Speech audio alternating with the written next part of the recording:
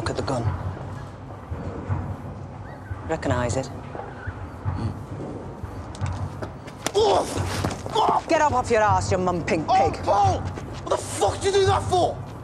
Finn was playing with this afternoon by the cut.